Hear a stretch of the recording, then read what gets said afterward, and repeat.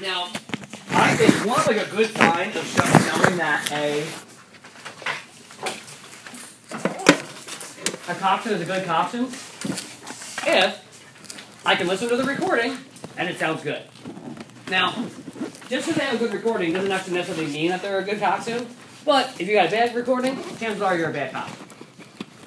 So, whenever I work with any of my clients, one of the very first things I do is I try to get recordings that sound good.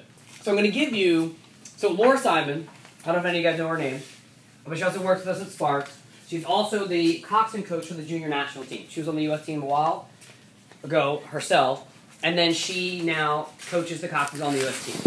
And she gave me some basically very simple and specific things that she listens to when people send her recordings. So she basically handpicked all the top junior coxswains in the country for the last, 6 years now, I guess. I don't know. So what the interesting thing is that what she's looking for is not so much as what she's looking for, it's what she doesn't want to hear, or what she doesn't want. Now, so what she likes to call them sort of red flags. So I'll tell you what she does.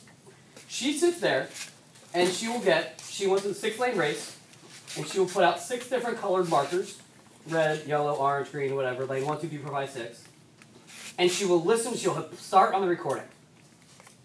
The very first thing, if she hears screaming in the first 30 seconds, she immediately stops and they're done. If there's any screaming, they're out.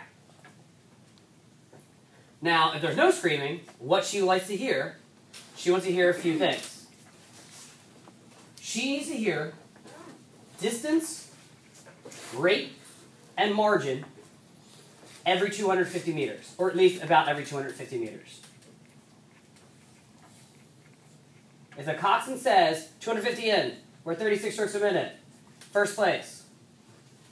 750 meters in, 34 strokes a minute, sitting on second. However you want, rate, distance, margin, every 250. And then number 3, and then what she does is, every 250, she moves the pens. And what happens is at the end of the race, she needs to be able to look at the pens in front of her and know which lane is every boat, or like where they all finished.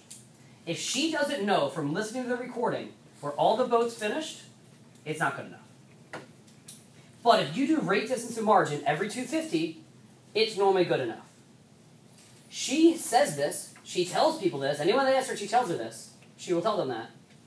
And we have had, and she lets me listen to these recordings as well, she sends them to me to sort of like, we'll talk about them. Maybe 6 coxswains in the last 6 years have submitted recordings that meet that bare minimum. If you want to go to the junior national team, you do that bare minimum, and you'll get invited. Seriously, no screaming, rate, distance, and margins every 250, and they will be interested in talking to you. Because coxswains don't do that. That's it. That's all you need to have a good recording. Done. Is it that simple? No, obviously not. But that's where I want you to start. That's where I want you to base that. You don't need to add anything more. A lot of the other stuff that we add sometimes can take away from it.